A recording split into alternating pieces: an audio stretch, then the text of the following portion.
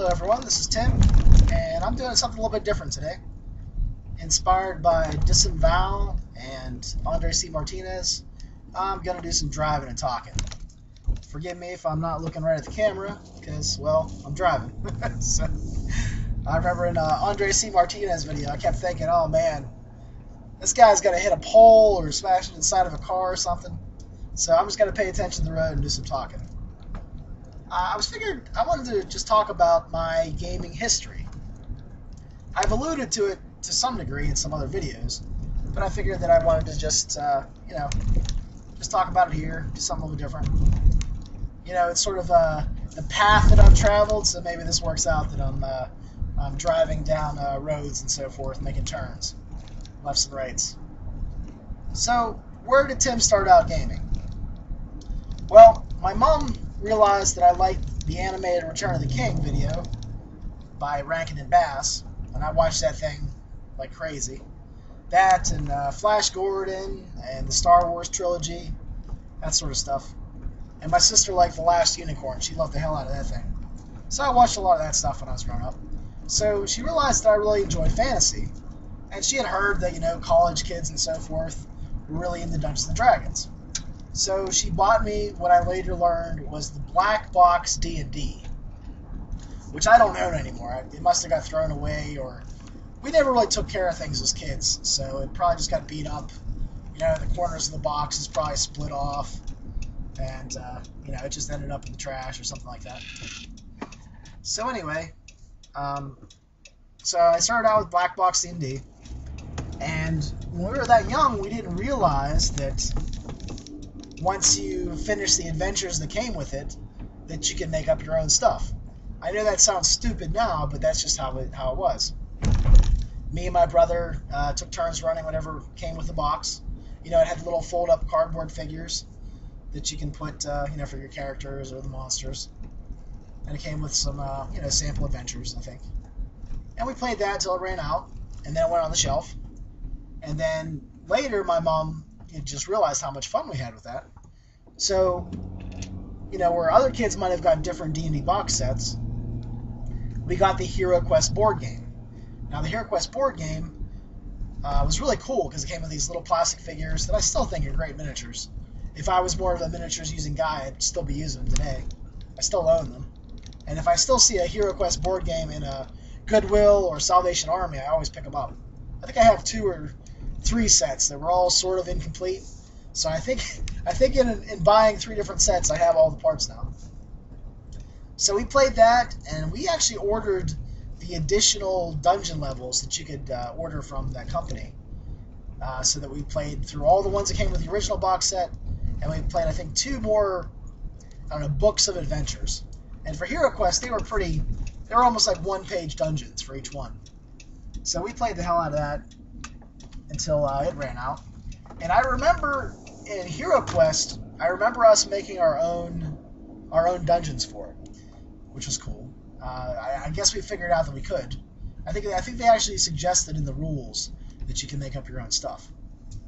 So we did that, and then the next game we got was the Lord of the Rings board game. And again, my mom was really great for introducing me to RPGs. She bought that as well, because I like the Return of the King animated movie. All right, I'm going to stop here for a second and start up a little bit. All right, I guess we're back. Make sure to turn the light on here. All right. So where I left off was the Lord of the Rings adventure game by Iron Crown Enterprises, or ICE. ICE put out Middle-earth role-playing, Rollmaster in its various editions, and eventually High Adventure role-playing. They put out stuff like Space Master and you know, other games like that too. So we played Lord of the Rings adventure game for a while, and actually we kind of like Hero Quest, we bought the additional modules for the game, Over the Misty Mountains Cold, and there was another one, I can't think of it right now. But anyway, we played that until, again, we ran out of the modules.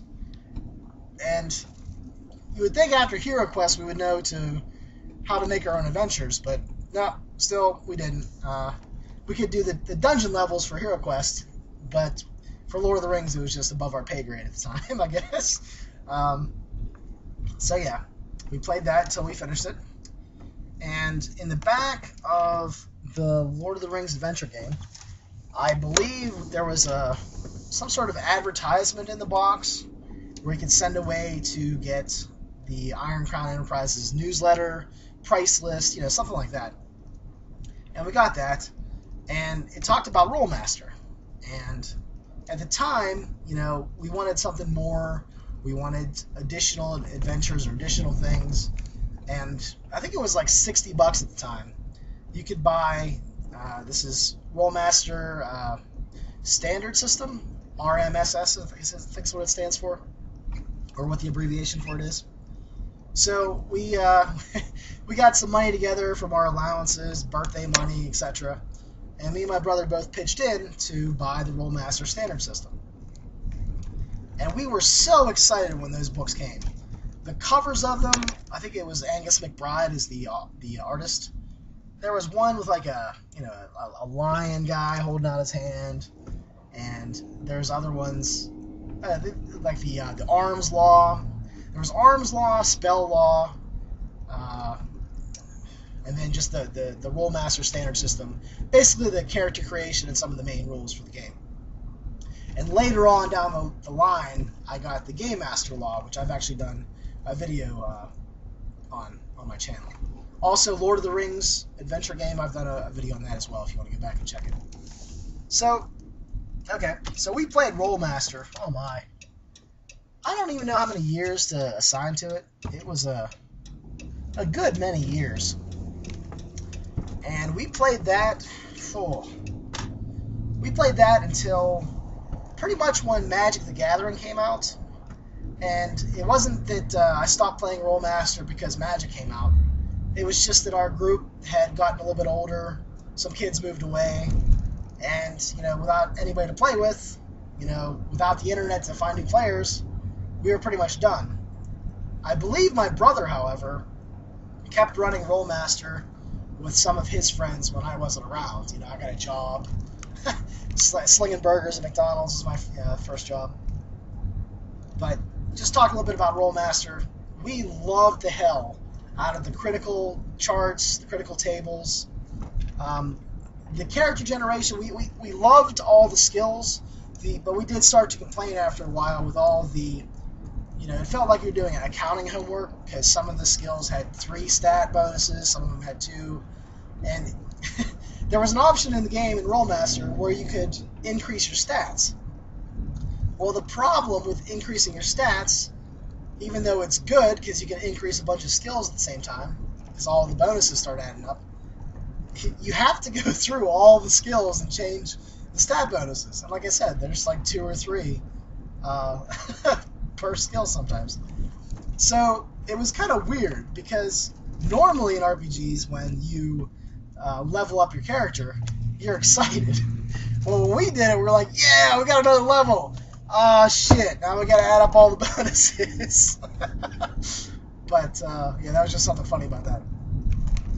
Another thing about Rolemaster was that we always went down to the gas station where these 2 little old ladies used to work and used their photocopier. It was like 5 cents a copy. It was the cheapest photocopying place we could find in our local area that we could walk to or ride our bikes to. So we would throw our Rolemaster books in our backpack and just head on down to the gas station, and we'd have to save up some money for that too. We'd drop like $20 on photocopying like the weapons charts and the weapons critical tables. I don't know why we didn't realize this at the time though. A lot of them were very similar, like they would have like crush on the back or slashing or piercing. Some of the weapons would have two different ones. But I think at the time we liked having it all self-contained. Like one paper, like let's say you had a rapier, you would have all the different listings of armor types, and then all the different, if you'd roll, you'd get subtract their defense from your offense, and whatever you got, that's what you looked up on the table. Well, we like to just be able to look on the one side and then flip it over and see what the critical was on the back side.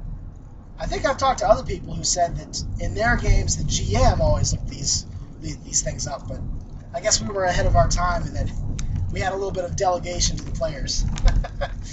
they would figure out their own total and that sort of thing. So we played Rolemaster, like I said, until Magic came out, and then I didn't really play RPGs for a while. Actually, I think when I played Magic for a couple years with some of my friends, I got to the point where I graduated high school.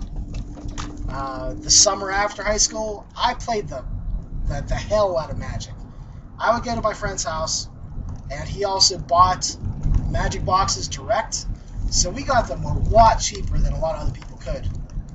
And we would have, it wouldn't be unheard of for me to just go cash in my McDonald's check, make sure I had enough money for gas and my car insurance, and I just drop the rest of the money on Magic cards.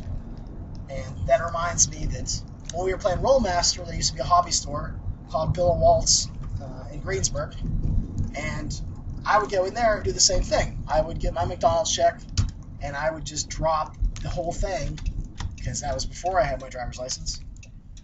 I would drop the whole thing on Ral Partha, AD&D, all those old metal miniatures packs that you could buy. So I have a good collection of Ral Partha and other metal miniatures. So I go on to college, and the only game I played in college was Vampire the Masquerade, and it was only once that I played. I think I've also alluded to this in other games, but I'll talk about it here too. So this group of vampire that play this game, they a very close-knit group. They were really into the in-depth role-playing, and at the time I don't think I had experienced that at all, so it kind of freaked me out as a new player. And also I think that we were just so different as people. They were very much into the goth culture, and they had different belief systems than I did, and I really didn't know how to take them. And I don't think they really knew how to take me. I think they were glad to have another player, but at the same time, I think they just kind of felt that we were just different people. So, I don't know.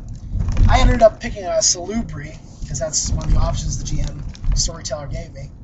And I just don't think it fit well with our group. But again, at the time, I didn't know Vampire at all. But I kind of regret that I let that bother me and I didn't play with them anymore. I just went once.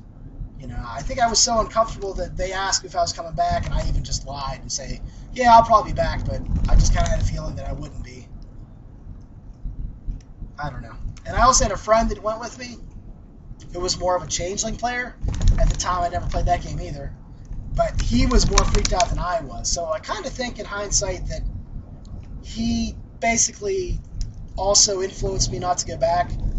Without him being there, I probably would have tried it again. I'm the kind of guy that likes to give people a second chance, but I think at his insistence, I didn't go back. So the rest of college, I didn't play any RPGs, which is kind of sad.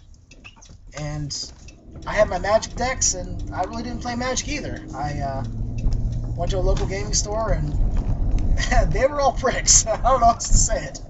I couldn't stand playing any games with them. It was kind of infuriating. So after that, I came back home, played a little bit more Rolemaster, and then there was another dead period. I didn't play any RPGs. But then 3rd edition D&D came out, and with 3rd edition, that was like sort of my reintroduction to Dungeons & Dragons. As I told you before, the only real Dungeons & Dragons I had played at that point was Black Box D&D for a little while. And then after that, I played D&D, 3rd edition, 3.5, for a long time. I think pretty much up to the point that 4th edition came out, maybe like a year before. And then I pretty much stopped playing that. And after that, the floodgates opened. I started buying RPGs. I started collecting them. Games I would, not even get a chance to play for years later. But yeah, that's pretty much when the floodgates opened. All right, take another break, and that's it. I'll talk to you guys later.